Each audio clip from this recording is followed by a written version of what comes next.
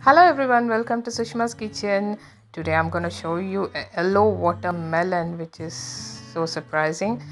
This is a yellow watermelon. I'm going to make some popsicles with this. Hope you will like it, and actually it tastes very good. And please don't forget to subscribe to my channel and share my videos if you like my videos. And let's get into the video now.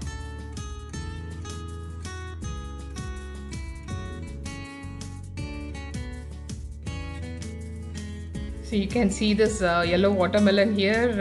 I was really surprised when I cut this watermelon. It was normally it used to be red in color. I didn't know that yellow watermelons exist.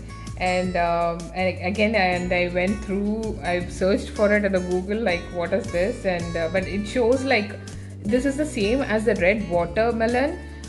It contains a lot of vitamins A and C, which can support the immune system and skin health.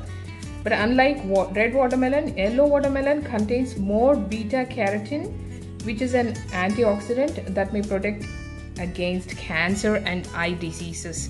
So that was good actually. I didn't know this, that this had so much of benefits other than red watermelon. I was really scared when I was thinking, oh my god, what is happening? Then I thought of making some popsicles with this. So now I'll show you. See here, I have already cut the half of the watermelon into pieces, and I freezed this overnight. I've taken all the seeds and I put all these in the freezer for overnight. Now I'm gonna blend this. Let us blend this all together. If you want, you can add little sugar if you feel that it is not that much sweet, or you can add honey, like whatever you like. But here I'm adding a little bit of orange juice, a half a cup of orange juice in this for the taste. I'm just mixing both for the flavor. You can just add watermelon and sugar, that's more than enough. That's up to you, like if you want to add any other extra fruits. Otherwise this is good. Now I'm gonna blend this. So you can see here, now I have blended this into a smooth paste nicely. Now I'm gonna pour in the molds. I'm pouring in the molds.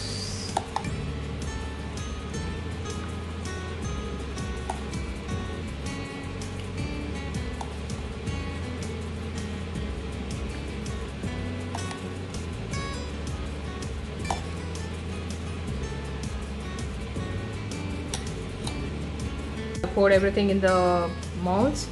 Let me put this in the freezer for at least 3 to till it sets properly. Actually, maybe 4 or 5 hours. You can just leave it in the freezer. I just left this because I don't have the cap. I don't know where I lost it, so I just left it. Now I'm gonna put this in the freezer. Now I have frozen all these the whole day and whole night.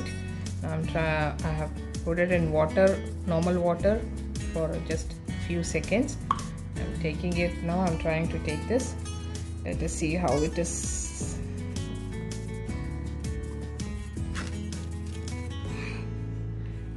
It looks so good. Okay, good that it came out well. You can see the popsicle.